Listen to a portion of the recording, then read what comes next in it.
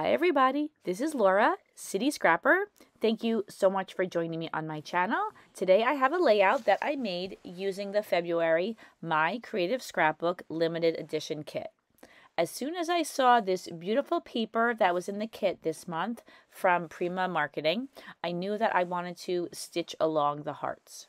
I used two different stitches and I alternated between them. I know that one of the stitches is a plain stitch called a backstitch, and I'm not sure, I think the second stitch might be called a chain stitch. They're both very easy stitches. I am definitely not an expert on stitching, but I do love to stitch on my scrapbooking layouts because I just love the texture that it gives to the pages. I watched a YouTube video that explained very clearly how to do all the different types of stitches or all the main types of stitches. So if I can find that video, I will link that in the description box as well. I will also list all the numbers of the different colors that I used that I think match really well with this paper. They're all the DMC brand of embroidery thread, and I use all 6 strands. I also like to embellish my pages with some strips of 3mm adhesive pearls, and I get those from the Brad and Eyelet outlet, and they are pretty handy for quickly applying to the layouts, and I just think that it adds a nice touch. On this layout, I use a number of elements from the ephemera pack and then also some from the chipboard pack as well. Right now, I'm using some Distress Oxide in Victorian velvet to ink the edges of all of these ephemera and chipboard pieces. I'm assembling my photo now. I have a photo of my daughter Danielle and her boyfriend Max, and since this is a love-themed layout, I thought that it would be cute to have a picture of the two of them together. I cut the picture to size, I mounted it behind that frame, and then I used one of the cards that was in the ephemera pack. I offset it slightly, and then I attached it behind the photo. Now I'm using some thick white cardstock from my stash.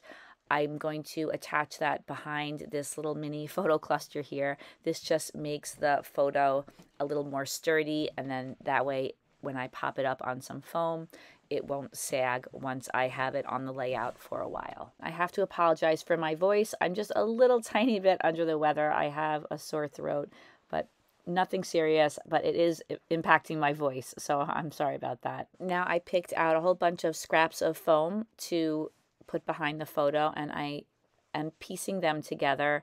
I usually like to save the white foam for other purposes, like when I have something that's very thin that I want to pop up on foam, but it was kind of a raggedy piece, so I just decided to use that and a bunch of other little scraps that I had. So once I had the photo popped up on foam, I began playing with the ephemera pieces. At first, I thought I could have these 2 swans in the center of the layout, and I have to tell you that I really love the 2 swans. I think that it's cute the way they're facing each other, and then the little banner that says Sweet Love, I think that looks cute with the 2 swans. Later on, though, I'm going to change it just because I think that having the 2 swans was just too much, and I didn't like the way one of the swans was behind the photo.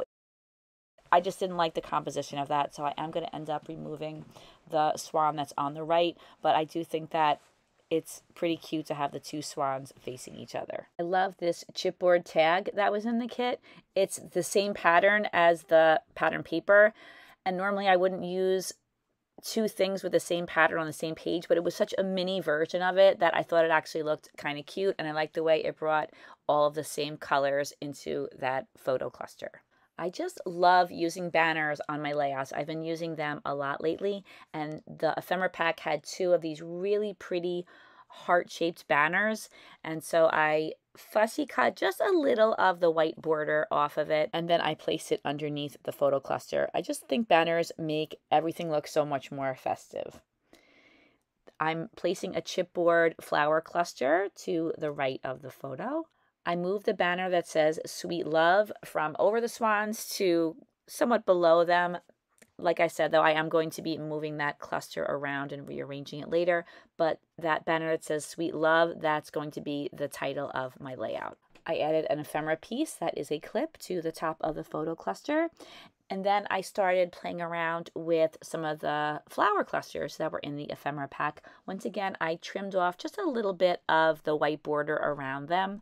And I started that second cluster that's on the upper left-hand corner with one of those clusters, and then a little envelope that says "Love You" on it. And now I'm using some of those gorgeous dimensional flowers that come in the kit, and I'm trying to decide where I want those to go on the layout. In the upper left-hand corner, I have a ticket worked into that cluster as well. It just helps to anchor all of the other elements that are in that cluster. I added a heart between the two swans, and then I was thinking it might look nice to have some larger pearls going around that center heart. I have sheets of pearls. I have 3 different size pearls, and I always use up the smallest ones first. So I have a lot of leftover kind of regular size pearls, but they are bigger than the other pearls that are on the sheet. And so this was a great opportunity to use up some of those pearls. And I like the way it adds some emphasis to the center of the hearts. I added a white bow from my stash to each of the clusters. I layered a very small punched out heart on top of the pink heart from the ephemera pack and put that between the 2 swans. I added a pearl as well. And then I began adding some leaves. These were left over from another layout, and I really like them, and I do end up using them, but not on this layout. I was thinking that a slightly larger leaf would look better. I leave those leaves there for a little while, and I added a few pearls to the layout. I have 2 pink pearls. One is on the pink heart that's above the swans, and the other one is on the letter in the upper left-hand corner. But I also add a few more pearls to the layout. I'm using some very tiny pearls this time. I put a small pearl on each of the 2 white bows. And now I'm using my scissors and I'm placing one in between each section of that heart banner. I just love the detail that this adds to some of the embellishments on the page. I just think that it makes them just look a little bit more finished.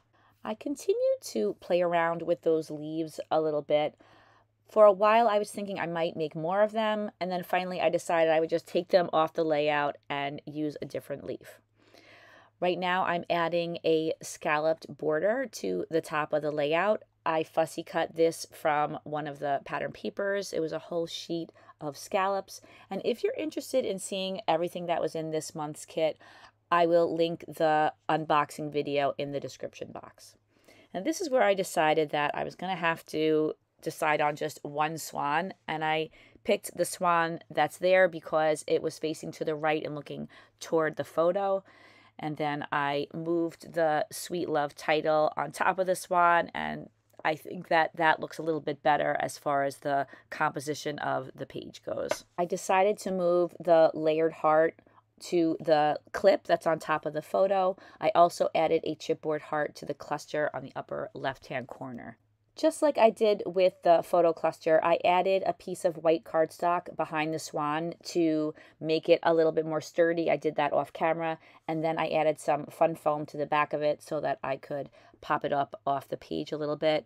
And then I was thinking that it would make sense to do the same thing with the title, so I reinforced that. This time I'm doing it kind of on camera. It's kind of low there on the screen, but you could see that I added some cardstock to the back of it, and then I added some fun foam, and now both the swan and the title are popped up, and I like that little bit of dimension.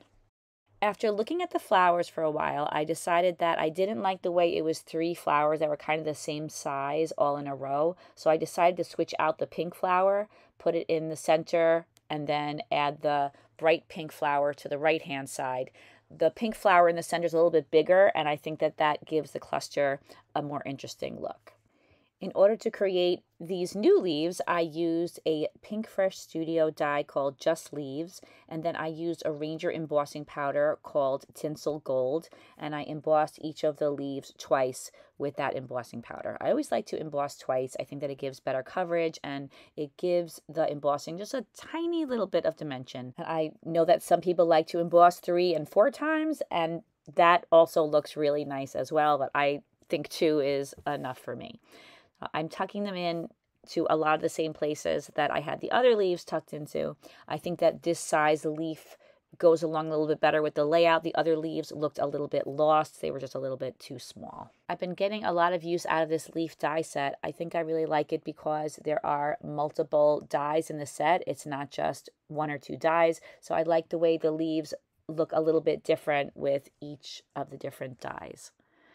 After I decided where I wanted to put all of the branches, I used some gel glue and I attached them down to the layout. You can see that I'm just putting a little bit of glue on the base of the stem and tucking them in, and then that way the leaves are still a little bit raised from the layout, and I like the way that gives a little bit of shadow and dimension to the leaves. If you like, you could just glue the whole thing down to your layout. That's just something I like to do. Earlier, I added a gold heart to the swan, so there'd be a little bit of gold in that part of the layout. So I added a pearl to the center of the heart and to the banner that says "With Love." And I also added a tiny pearl to the center of the heart on the tag and to the little heart that's on the envelope as well. I thought that those pearls were going to be the finishing touches, but then something told me that I should add some of these bud or berry dies to the layout. I die cut them in white, and I think that they add a nice little detail and a nice touch of white to each of the clusters.